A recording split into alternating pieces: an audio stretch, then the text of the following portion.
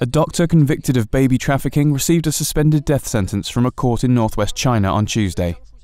Zhang Shuzia, who worked as a gynecologist at the Fuping County Maternal and Child Health Care Hospital in Shaanxi Province, was handed a suspended death sentence with a 2-year reprieve by the Wine and City People's Intermediate Court. CCTV showed footage of a judge reading the verdict to Zhang on Tuesday morning. Zhang admitted involvement in trafficking during her trial in late December last year. She had convinced the parents of several children that their newborns had congenital problems, persuading them to give them up. The Wine and City People's Court found Zhang guilty of trafficking 7 babies. 6 of the newborns have been recovered and reunited with their parents, but 1 baby was found dead in a ditch. CCTV showed footage of police rescuing a trafficked infant from its buyers in August of 2013. The baby was reunited with its biological mother in Shaanxi Province.